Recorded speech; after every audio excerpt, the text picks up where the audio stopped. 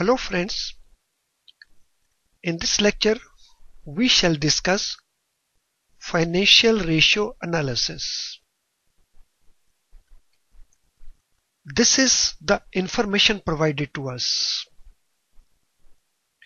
So we have a balance sheet of a business organization where information has been given in a jumbled form. So assets and liabilities are given, but these are given in a jumbled format without any classification. So these are liabilities, these are assets. Here we are given the information about the sales, and here we are given information about net profits. What we are supposed to calculate? We are supposed to calculate these 12 ratios: current ratio, quick ratio, debt equity ratio, total outside liability ratio, stock turnover or inventory turnover ratio, debtors turnover ratio, debtors collection period, debtors velocity ratio, net profit to sales ratio, return on equity ratio, return on investment ratio, and debt service coverage ratio. And this ratio is to be calculated assuming that depreciation is 30, term loan interest is 30, term loan installment is 70. So this is given information. Now how to make use of this information? So first of all, we will classify this given information. We will classify the assets and liabilities according to their nature. So a liability can be long-term liability or a current liability, or it can be in the form of net worth. So first of all, we will mark the exact nature of that liability. So here in red font we have marked their exact nature. So term loans, they are a long-term liability. Reserves, they are part of net worth. Bank overdraft, they are current liability. Provisions of various types, they are current liability. Debentures, long-term liabilities. Capital, part of net worth. Creditors or sundry creditors or trade creditors, current liability. Expenses payable or outstanding expenses, current liability. Loan from friends, relatives, long-term liability. Advance from customers, current liability. On asset side, prepaid expenses, current asset. Land and building, fixed assets. Investment in shares, non-current assets. Goodwill, intangible asset. Debtors, current assets as well as quick asset. Plant machinery, fixed asset. Preliminary expenses, intangible assets. Cash in hand, current asset as well as quick asset. Stocks, current asset. Advances to suppliers, current asset as well as quick asset. Now, based on this classification, we will prepare a summary of balance sheet assets liabilities. So here we have that summary. Capital and reserves, that is net worth, it is 400. So sum total of item number 2 and 7. So number 2 and number 6, sorry, not 7, number 6. So 2 plus 6, capital plus reserves, it is 400. Long-term liabilities, 1 plus 5 plus 9. So 1 plus 5 plus 9. So it gives us 600. Then current liabilities, 3 plus 4 plus 7 plus 8 plus 10. So it is current liabilities total. So total liabilities will remain same. Similarly, we summarize the assets. Fixed assets, item number 12 and item number 16. So total is 440. Non-current asset, only one item, that is number 13. Intangible assets, item number 14 and 17. So 14 is goodwill, 17 is preliminary expenses. Current assets, 11, that is prepaid expenses. 15, that is debtors. 18, that is cash in hand. 19, that is stock. And 20, that is advance to suppliers. Out of this, 15, 18 and 20, they are quick assets also.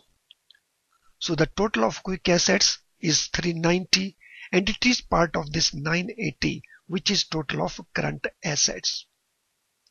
So here we have summarized the balance sheet. Now we shall make use of this information for calculation of ratios. Let us now start the calculation of ratios. So it is same information which we had summarized on the previous slide. Let us now start calculation of ratios. First of all, current ratio. Current ratio is equal to current asset divided by current liabilities. This is the formula. We place the information in this formula. 980 is the amount of current assets.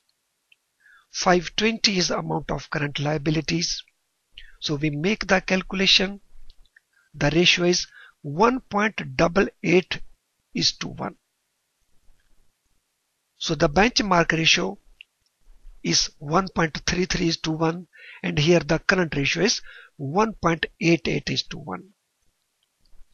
This shows high liquidity position. Now quick ratio. So quick assets divided by current liability. So this ratio is also known as asset test ratio. So 390 is amount of quick assets. 520 is amount of current liability. We make the calculation and it is 0.75 is to 1. And there is no benchmark for this ratio. Third one is debt equity ratio. So it is part of leverage ratio. These two ratios are part of liquidity ratios and this is part of leverage ratio. So debt equity ratio is calculated as long-term liability divided by tangible net worth. So long-term liability is 600, tangible net worth is 350. So how do we calculate? So net worth minus intangible asset, that gives us tangible net worth. So this is 350. So 600 by 350, the ratio is 1.71 is to 1. The benchmark ratio is 2 is to 1. So this also is within that benchmark level. So we can also say it's healthy ratio. Now total outside liability ratios. So this also is part of leverage ratios. To calculate, this is the formula: long-term liability plus current liability divided by tangible net worth. So here we have long-term liability, here we have current liability divided by tangible net worth. So the ratio is 3.2 is to 1. There is no benchmark for this ratio. Let us now go to next ratio, stock turnover ratio. So this ratio is calculated as sales by amount of stocks. So sales are 2500 and stocks are 560. In the previous slide we are given the amount of stocks. So 560 is the amount of stocks. So the ratio is 4.5 times. So there are 4 and 4.5 rotations in 1 year of the stock to be equal to sales. So this also is known as inventory turnover ratio. Now debtors turnover ratio. So this ratio is calculated as sales by debtors. Sales we are given 2500. Debtors in the previous slide we are given 320. So we calculated the ratio. It is a 7.8 times. So higher the turnover ratio, better it is. So debtors turnover ratio has another form which is called debtors collection period or debtors velocity ratio. So that we are going to do in this slide. So debtors velocity or debtors collection period. So here the ratio is calculated as debtors divided by sales into period. Since we have to calculate the ratio in months, we multiply it by 12. If a calculation is to be made in days, then we will multiply it by 365.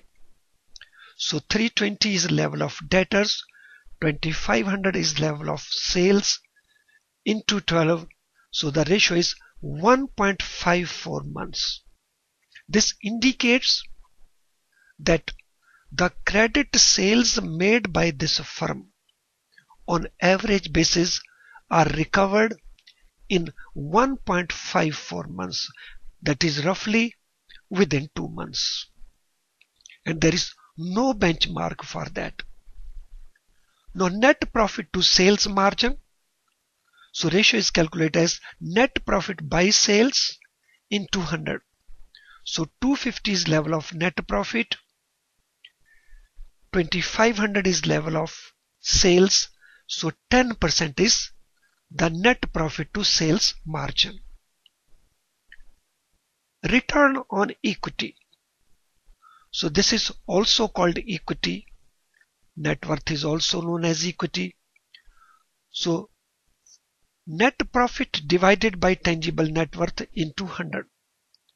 So return on equity or return on net worth. 250 is amount of net profit. 350 is amount of net tangible net worth. So the ratio is 71%. So the return which this business is getting on the funds invested by it in the business is 71%. Very high return. Then return on investment. To calculate return on investment, in addition to tangible net worth, we also add amount of long-term liabilities. So amount of tangible net worth plus amount of long-term liabilities, this is called investment or capital employed. Return on investment is also known as return on capital employed. So here we have the net profit divided by tangible net worth plus long-term liabilities. So 250 is amount of profit, 350 amount of tangible net worth, 600 amount of long-term liability. So the return is 26%. And for these ratios also there is no benchmark. Now debt service coverage ratio. This ratio is calculated for taking a decision on a term loan proposal and also to calculate amount of term loan installment. This is the formula. So numerator net profit plus depreciation plus term loan interest, and the denominator term loan installment plus term loan interest. So net profit is after tax.